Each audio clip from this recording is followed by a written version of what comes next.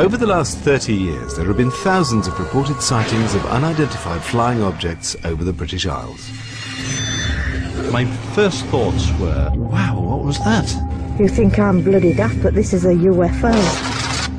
In the summer of 2008, reports of flying saucers and other crafts were capturing the headlines again. Over the years, numerous eyewitnesses, including military personnel, police officers and experienced airline pilots, have testified to seeing strange lights in the sky and other mysterious phenomena. 12 o'clock. Very bright yellow object. It was nothing like an airplane that I'd ever seen before. It's the brightest light I've ever seen in my life. We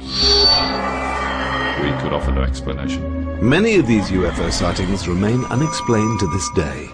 But what or who were they? Could they really be evidence of extraterrestrial life? I thought, what's that? I couldn't believe my eyes. Tonight, we hear firsthand from those who witnessed them and examine the truth behind some of Britain's most celebrated UFO sightings.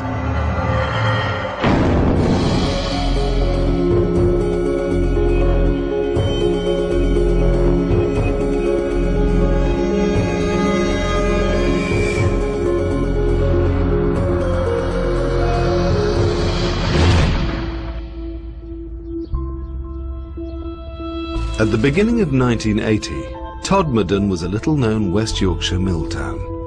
But before the year's end, the town would be associated with one of the stranger stories in British UFO history. For something you only read about or seen on television, and suddenly, it's there. If you think of a double-decker bus sideways, that's how big it was. And he wasn't the sort of person that would suddenly say something, you know, that hadn't happened. So I believed him. I felt quite safe in the police car. Now if somebody got out of it, I'd be bloody scared.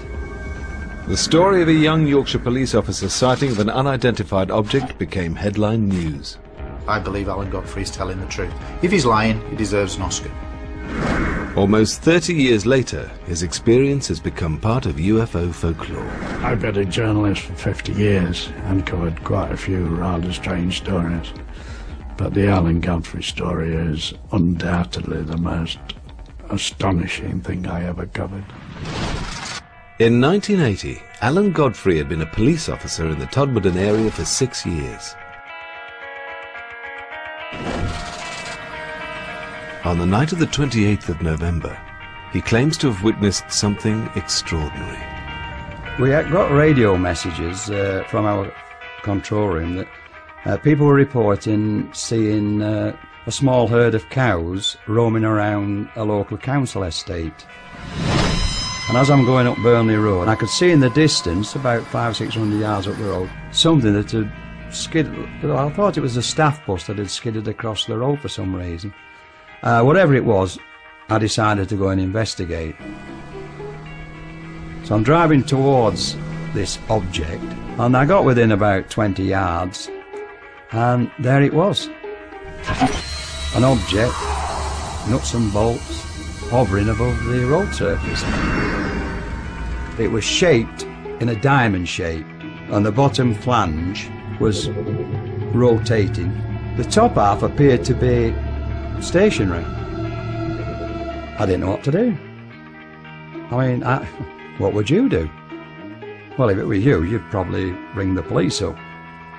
But in my case, I'm already there, so I thought I'd radio our control room. Alpha Foxtrot 203 to control. Now with two radios, we've got a VHF, which is the car radio, and UHF, which is the personal radio. I tried both, and none of them had worked. Come in, control.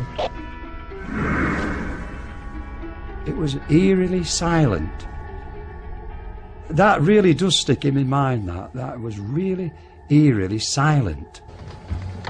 And for some reason, I don't know why, I picked my clipboard up and started to draw it. I made a quick sketch. So it's there. Rather than my head, it's there, it's black and white.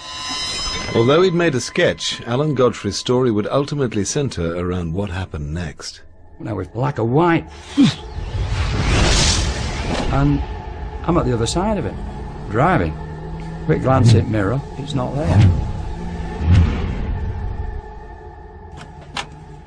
I got out of the car.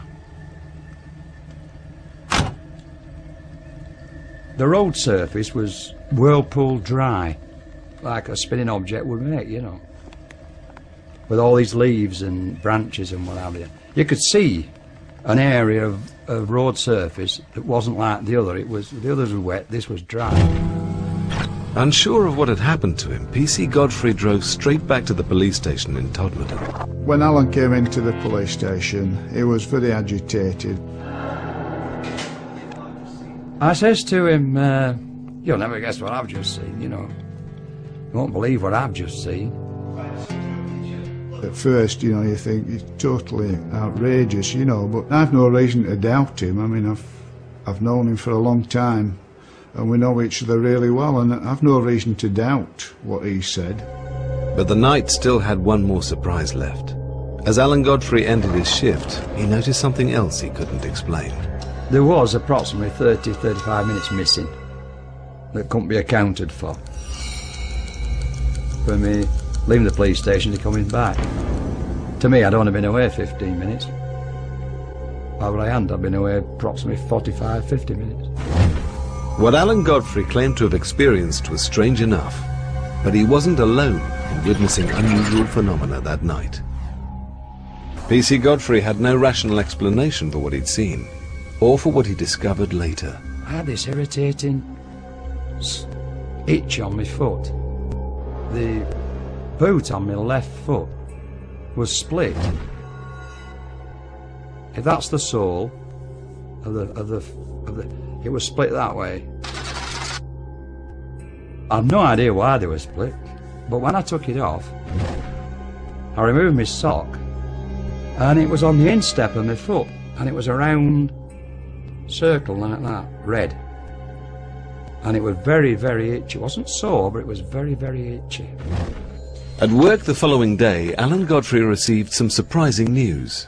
He hadn't been the only officer who claimed to have seen something strange the previous night. I came on duty, and there was an inspector waiting to see me.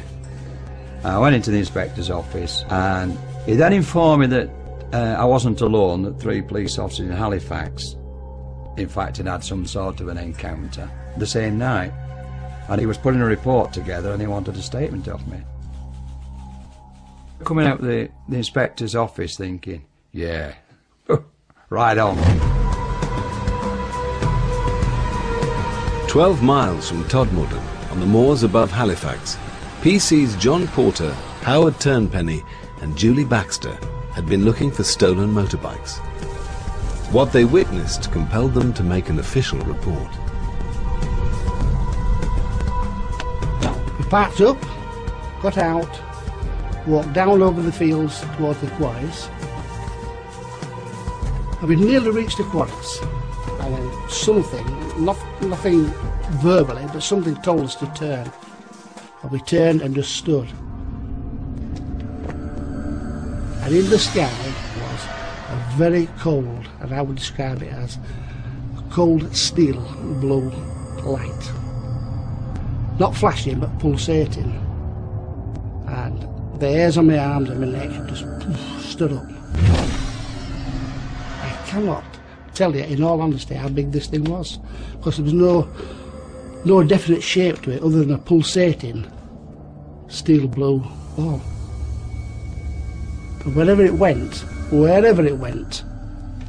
it was very, very fast. As fast as I'm moving my hand now. A second. A second, a second, a second. And that's how fast it moved, with no noise. Whiskey Delta 40 to Halifax Control. Tried to speak to Halifax on the radio. Nothing. Absolutely dead.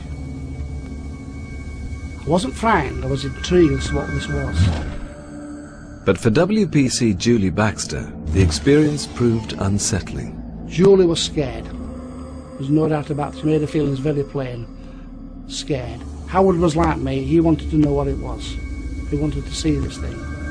And for no known reason, it shot off in a big overhead heart. towards Todmorden.